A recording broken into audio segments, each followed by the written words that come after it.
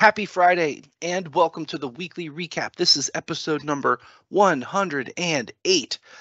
Oh my goodness, what a busy week. Maddie, how are you doing today? Hi, Rick. Hello, community. I am doing well. As I was commenting earlier when we discussed, I feel like spring is in the air in Romania. It's a very warm and sunny day in here. And how's the weather in Ohio, in Columbus for you? We had a very spring-like day yesterday as well. It was quite windy, but I had to use my sunglasses and everything. It was really nice, but I had to work because it's been rather busy. I don't know if you've heard that phrase. Oh, summer was yesterday, but I had to work type of thing. That was Yeah, yesterday. definitely. Yeah, so I felt like that. But now spring is in the air. Love is in the air. We had a lot going on this week with Valentine's Day, and I think it was pretty visible in the community too.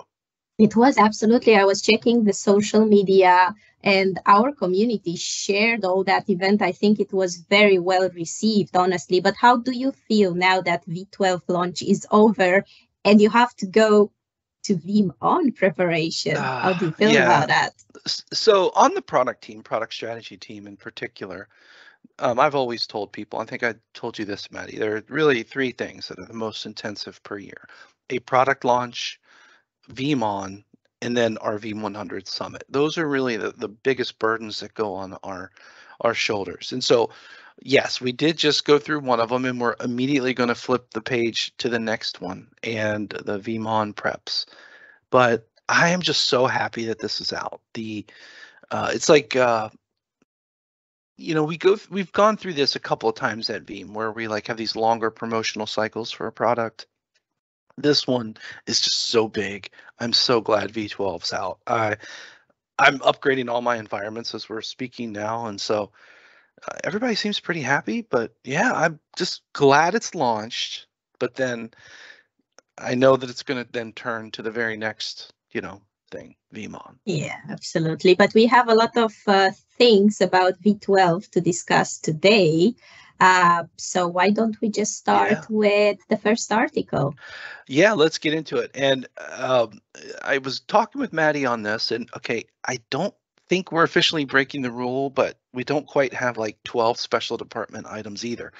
We've got a lot of content to share today, but let's start with our first kind of real three pieces. And the first one is from Kirsten, who's talking about some of the new reporting capabilities in Veeam 1.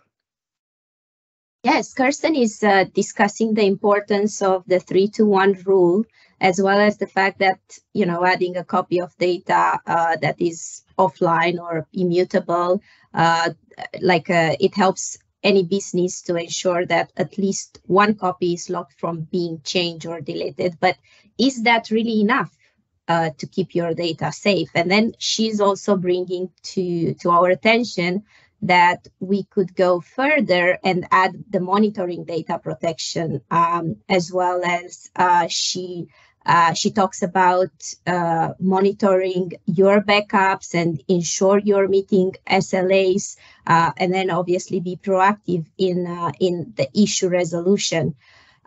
So she's presenting further on the Veeam one as the ultimate tool for monitoring Veeam data protection operations. And then she's talking about, as you said, a new immutable workloads report and immutable alarms. So what can you tell us, Rick, about these two new features? Yeah, so she's really hitting on one of the kind of favorite things we've been storytelling here at Veeam. It's around Veeam 1.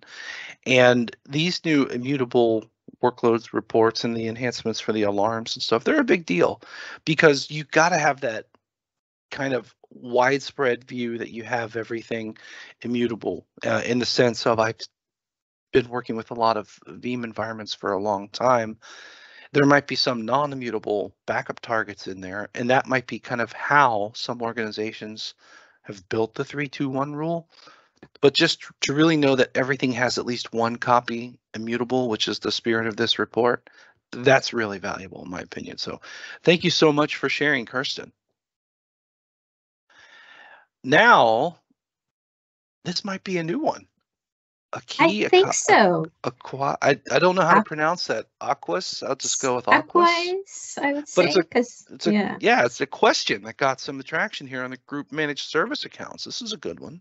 Well, as I told you, I want to also get some conversations from our discussion boards to bring it in the recaps, because I feel like we kind of put our attention more in the blogs and podcasts, as well as the VUG, maybe the scripts lately, but we left behind the discussion board. So it's time to go in there as well and bring it to people's attention, because I feel like there, for instance, this question that Aquates, let's say, asked in the discussion boards is pretty interesting, and I feel like it brought a lot of discussion around it. He had some trouble with the group managed service account feature in V12. It seems like he was not able to see the GMSA as an option for linking to a physical agent job within the V12. And the community members jumped into this and tried to help him. And Fabian said it's not available for managing Veeam agent, but it looks like Aquaes feels like this is not the right approach. What is your takeaway in here? And he's asking as well, can you provide documentation on Veeam agents not storing passwords? And I was thinking, do we have any documentation for that we could maybe share with him? Well, so this is a good question, first of all. And, if I was to break down something like group managed service accounts or any new capability, there's always like a scope, The thought is we could support it across everything, but that raises the QA scope, right?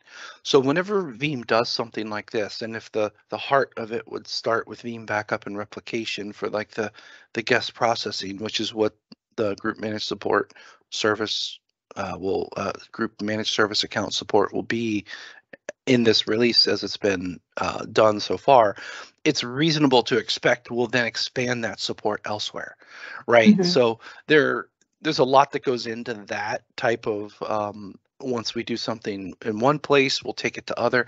The best example I can give you, Madi and Aquas for this question is kind of look at some of the Linux things that we've done. Way back when we had the Linux agent, then we had a Linux proxy, then we had the Linux repository logic, then we had NFS repositories, then we just now had the Linux CDP proxy. And then with V12, we have Postgres database support, which can be external. So all of those are this progressive journey. And that's just one example of things processing like that. As to the why and the details for, some of this stuff, I'll probably pipe in an answer here later. But now, good thread, good ask. And honestly, this is the type of stuff that we want to see the interest to then justify the prioritization later for additional support. Yep. So I'll give you a like for that. Yeah, good one. Next up comes from Captain Chris. Well, not really Captain. It just rolls off the tongue nice. Chris Arsenault has a share here that he has recently updated the Ansible, I forget what they're called, a playlist. I'm not quite sure if that's the right object name. I think he calls it a collection. It's like a collection. That's collection, to automate Veeam deployments. Mm-hmm. So he's focusing this time on V12 solutions for VBR Enterprise Manager and One. So I think it's a great collection in there. I think for anyone that is going to use V12, and I believe everyone is going to use, I think this is going to help automate some of the work in there. So I think this is good. This was a good update. I think this is one of those automation platforms, if that's the right word, that is one of the most popular ones, right? I'll say that Ansible, I myself haven't played with. I kind of like what Grace is doing with Chocolatey, right? That's an easy one for me to do in Box Starter. But like this one here is for people that are really on like multiple large scale deployments. This is the way to go. And Chris is one of our architects. I'll give you a little shout out here, Chris. I asked one of the management team, I'm like, who's our best automation? And without a doubt, they just threw Chris's name out. Okay. So Chris is a sharp one. So thank you so much for getting that Ansible collection updated. Maybe we should have Chris doing a demo with all this on one of our events. That would be great and very useful as well for everyone. So I'm really thinking about that. We're gonna have Ed for sure, but that's gonna be a different subject in there. And you know, Chris, that'll earn you Veeam MVP points too. I'm pretty sure Hannes will score that. Absolutely. So yeah. Good stuff. Thanks for sharing, Chris. All right. So that officially is the 3 contents to share, but now the academic debate on if we're breaking the rule of special department, we're going to go into that. And first thing up is I didn't even know that we could do this on the Community Hub, but Sophia and Madi found a way to kind of make the Community Hub discussion board be pretty sticky, and we had some really good engagement. I would actually like to ask our community, what do they think about that top header in there? Do they think like it's useful? I saw a lot of engagement and I saw a lot of views coming to this discussion since we posted it in the top header. So I would be really interested to find out our members' opinion. Yeah, do we like it sitting up there kind of sticky at the top like that of sorts?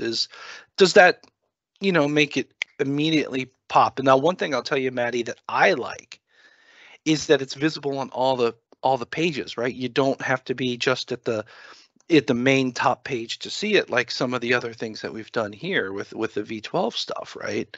Yeah. This works on every page. So you've got a really good point there. So props you and Sophia for figuring that out. But Sophia launched the discussion board and I think it went really good.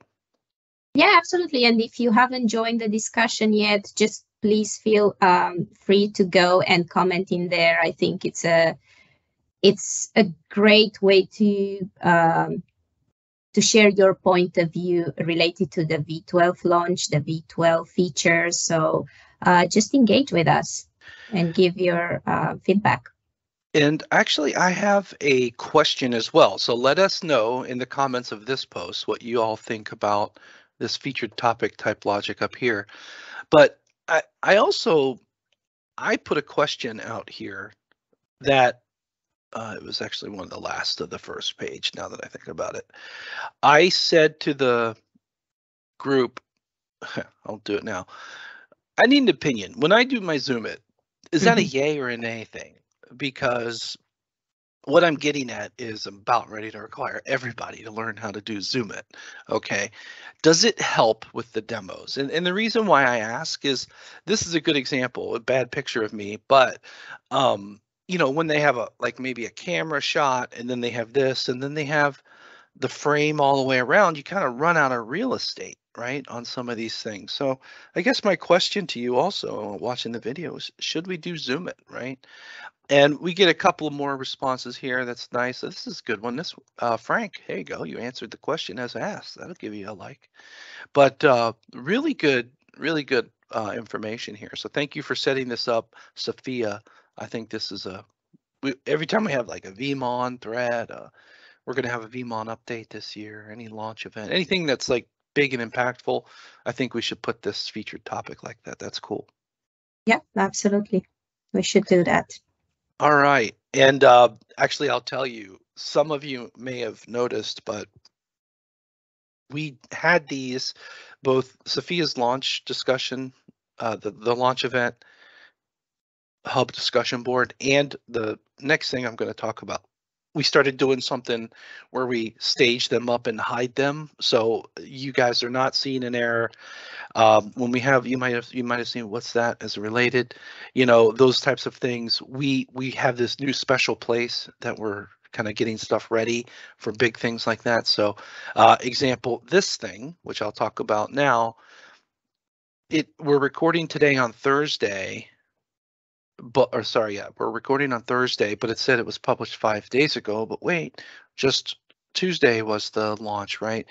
We have this ability to kind of put stuff and hide it before we go live, and that's what that is. So we're not doing magic of television stuff, but we found a new way to kind of help us get stuff ready before it's time, which leads me to the next topic, the V12 Upgrade Center. So this was a really popular one last year. I made a lot of effort to have this on public on the GA day, and it was ready before the stream of the launch event. But this is a really good one, Maddie. I know I put a lot of work onto it. I talked to a lot of people.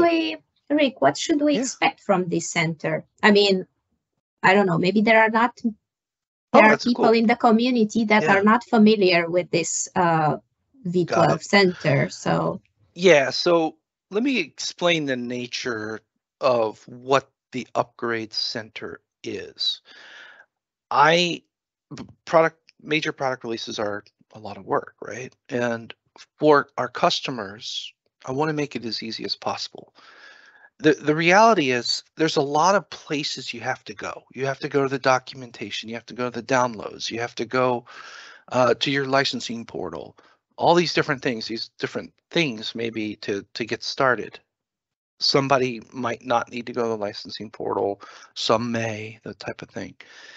But I talked to our support team because the releases are a lot, and the number over the years, the number 1 and the number 2, and they've changed recently because of the universal license, which is a good thing, but they used to back and forth. These were always the top 2 support cases that weren't really a problem, meaning XYZ broke, but the number 1 was, okay, how do I upgrade? And then number 2 was, okay, how do I get my new license for the new version? So my thought here is I wanted the Upgrade Center as a resource to kind of not just answer those 2 questions, but also kind of put all the links of all the different resources in one place. And so I've done that with what I call the pre-installation section. You'll see I got some links here to the what's new, the release notes, user guide, that type of stuff. And then some information on the licensing. The universal license is our best friend here because it works for V10, it works for V11, and it works for V12. And then I really wanted to go into some of the areas that you might get a surprise with, and this is really important. So I talked about NAS backup. I talk about there's a deprecated thing around rollback chains, and then very, very important, if you're a service provider customer, you can't upgrade until you know that the service provider is updated. The cloud plugins, the orchestrator. I talk about all these different things with the products, and then we go into, okay, let's go ahead and upgrade, and then what to do before, right? Get the credentials for your Veeam hardened repository, ensure your configuration backups are done, those types of things. And then most important, and support was really adamant about this, first things you upgrade are Enterprise Manager and Veeam 1. The second thing you upgrade is Veeam Backup and Replication. And then you're ready at the last point to do components like proxies and your agent type upgrades, right? And I'm still loving my Zoom It. So that is what the nature of the Upgrade Center is. And then Kirsten did a video on how to upgrade Veeam 1 to version 12. I did a video of upgrading Enterprise Manager to V12. And later today, I'm going to do backup and replication and some component type upgrades and agents, right? So as the week goes, you'll see 4 videos or so. But that is and I want to walk people through it. And the number one thing that I do when I do the videos is I give them a good estimate of how long it will take, so that when you as the reader go through to your organization, it's like, hey, I'd like to upgrade to V12. It's going to take about this long based on what I'm seeing, that type of thing. And, add some time, but it's really practical information, Maddie, for those who use the product. It seems like, and I'm pretty sure everyone is going to appreciate this space dedicated to to the upgrade, V12 upgrade center. And also, like, I'm pretty sure everyone is now going to appreciate all this explanation, especially the people that were not familiar with what this center is all about. So that makes it clear, and now they can go and use it for the purpose it was created. Yep. And this was really kind of the step after the news hub that we had, leading up to it, right? So the news hub was all the stuff promotional, which I should probably unsticky that, and then, just focus on the upgrade center, which leads us to VM Joe sneaking in here to the recap with special department. He has things to consider before you install or upgrade the V12. So Joe is one of our architects and one of the top teams based in Texas.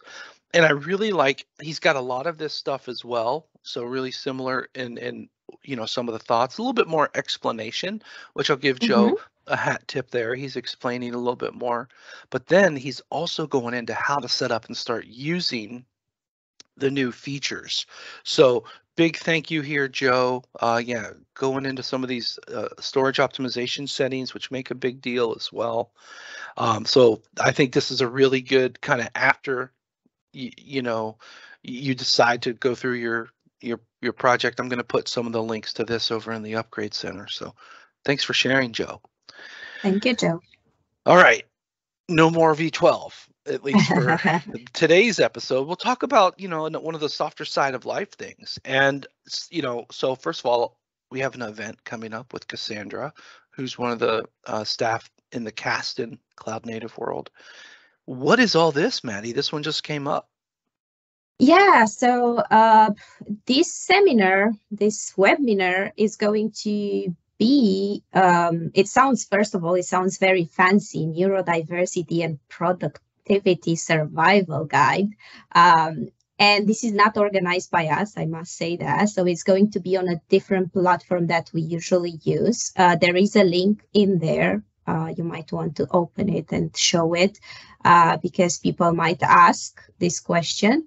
But if you are interested in finding out more about promoting a supportive environment for tech professionals worldwide, I would suggest to just join Cassandra next week. I believe the event is going to be on Tuesday, and you can register. We posted in here for our community, but you will have to register actually on the other website, not on our, exactly, on that platform, not on our platform, just for you to know, because you might miss it if you don't do it in here. I think you have also the possibility to add it to your calendar if you, not through here, but through that platform. Yeah. If you do it. Yeah. This is a bit different than what we usually do. So yeah, but I feel like it's going to be interesting. We're also going to have Cassandra at some point invited to the Kubernetes Corner. So she's going to do like a show with our leader in there, Jeff.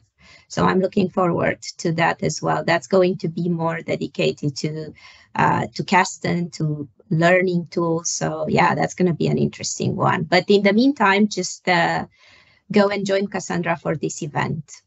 Yeah, no, this is good stuff. And Cassandra started in late December of last year on that cloud native community side, and we have like an interlock with our team on that. So welcome, Cassandra, and she's on the Who's New, and I won't forget about that. She's just signed up as well. So that looks like something, if you have the chance, check it out. That is cool. All right, and the last piece is another community event, still Kubernetes people involved. Adam from Pure and then Jeff, the notorious KGG, are talking an introduction session on Kubernetes storage. So this is really going to be interesting because, what do you think, Maddie? But I think that Kubernetes is one of those things that it's a whole different platform. But in the end, there's compute, storage, memory, network, and applications. It's just refactored differently. I think this will help close the gap for a lot of people. Yes, and I'm pretty sure this is going to be very interesting. I know Adam has a lot of experience with storage and containers, so and cloud native in general. So I'm really looking forward to hear as well his perspective. We know Pure Storage is one of our partners as well. So yeah, this event is going to be next Thursday. Yeah, that's Thursday. Yep. On the 23rd of February. So yeah, join us at Kubernetes Corner. You still have time to register for this event. Yeah, indeed. So I think these will be good to check out. And just like some of the other ones, they'll go on the, what's the name of the YouTube playlist? Veeam Community Events? Community Hub Events, yes. Hub Events, yeah, there we go. Yes, so we got a yes. dedicated playlist for that. So thank you, Jeff and Adam, for leading that. All right, I'm not going to forget who's new, and I skipped wow, it last week. Look at this. I know. Well, part of it is that during the launch event, I snuck it in, and we had a lot of joiners here. I mean, there's a lot of cool names in here. You got to look close, but I like, let's see, Hyper Up Converged was cool. Cassandra joined. I saw her in there. I don't know if I could still find her, but Cassandra Fair, there she is right there. Big welcome to not 200, but 199 of you who have joined since I did skip it last week. But, you know, if you skim through some of those usernames, you'll see there are a cool list here. We got my favorites, our favorites in the team were Over Easy, That Man, Hyper Up Converge, Jump Jack Flash, Peptown. Peptown, that makes sense for a U.S. city in Massachusetts, and because I can always see the email and it like puts it together. But Peptown I thought was cool. We should ask Peptown if he's from Massachusetts. Oh, I know he is, or she. Okay. I didn't look too close because it's actually just to tell everybody how did Who's New get born? How does that start? Well, what I always do is when I look through our community hub, I look at all the new people who come in. I actually just want to see what's happening. I'm looking for, you know, are there friendlies? It was initially like, did the Vanguards sign up? Did some of our employees sign up because they need some additional access to some things that we don't share publicly? And it was actually just really interesting to see what comes in. It's like checking the mail, right?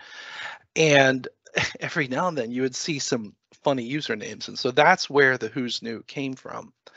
And but there was a special one before Valentine's Day that came in this week, and some of you may have seen it. And Madi and Sophia and I all agreed, best new username ever for Valentine's Day was Love 3 Veeam, or I got to think this out. Love 3 Veeam, Love Veeam No, version it's 3. Love. That's an E reverse. Yeah, it's a reverse E. Yeah, Love Veeam. Yeah, that's a pretty I was good thinking, one. Are you stuck on version 3? No. He or she. That was just an E backwards. That is the coolest of cool usernames we've ever seen. Is this an employee or is no? Like that was just a member, right? Okay. I didn't look too closely to see, is it a partner? Is it a customer? I'm not creepy with this, but no, let's give him her a shout out for that. It's a really great name. It was nickname. Yeah, we absolutely. Love that. Yeah. So, Madi, thank you so much for putting this content together, and yeah, because we have a lot to share here today. Hopefully, everyone can go forth and do good stuff with V12. Absolutely. It's really been great to go over the content from the last week. I feel like it was even more than usual and really good. Everyone kind of contributed in their own way. So really appreciate that. Thank you, community, for that. Yeah, the community makes it work here, everyone. I mean, so Madi and Sophia do so much work to curate all this. And then when it comes to what we're sharing, yeah, sure. I mean, a couple of the posts came from our employees, but the engagement, the other parts, these kind of events that even go beyond, you know, all this stuff that goes into community. We're so lucky here to have such a strong community, and that's why at the launch event, you know, I had Alfred on the jacket, and I drew everyone's attention to the community hub because it's built into what we do, and it's important all the way from the top. You know, Danny enables us to do this. Anand is a fan of this as well.